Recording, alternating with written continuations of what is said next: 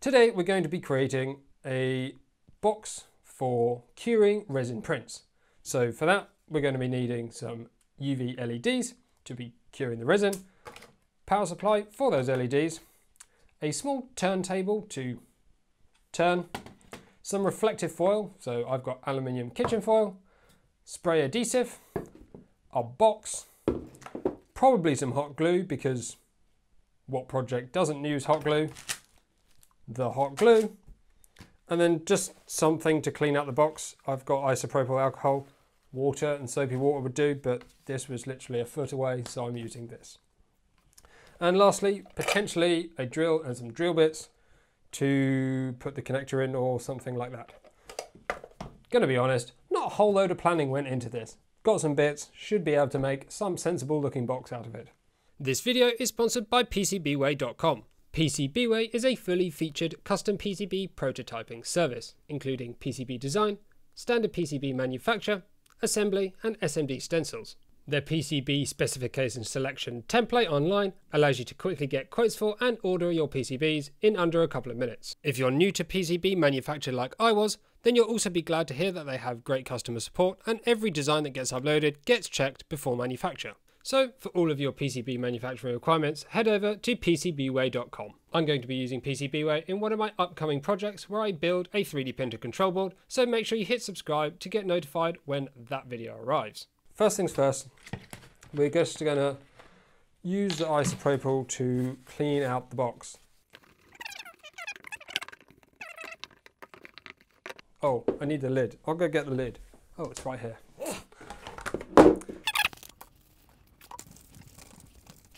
So the plan is either, do we have this as the base and then this is the box that goes over the top, but then the cable is going to be connected to this anyway, so I guess we probably would put that way, that in the bottom, and this on top. I think that makes the most sense. Right, so let's have a go at this.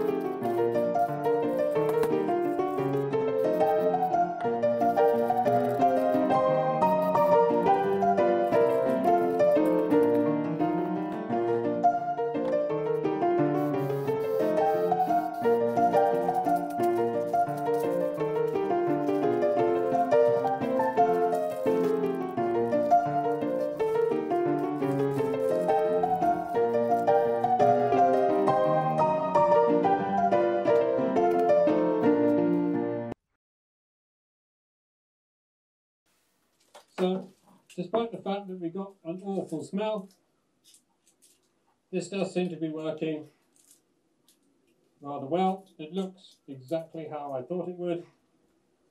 An absolute mess.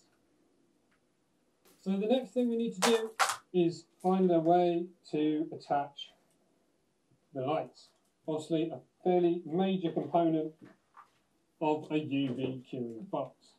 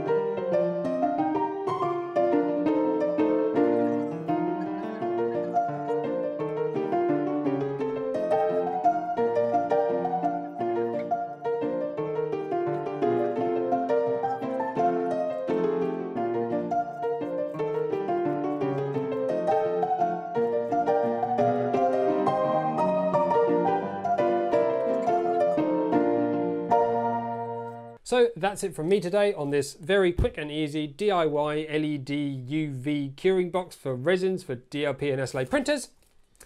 If you want to see more from me, don't forget to like and subscribe. Follow me on Twitter and Instagram for more behind the scenes and chatting and stuff like that. I will leave links to as much stuff as I can in the description below in case you want to buy these things to do something similar for your setup. Thank you very much for watching, and I will see you in the next one.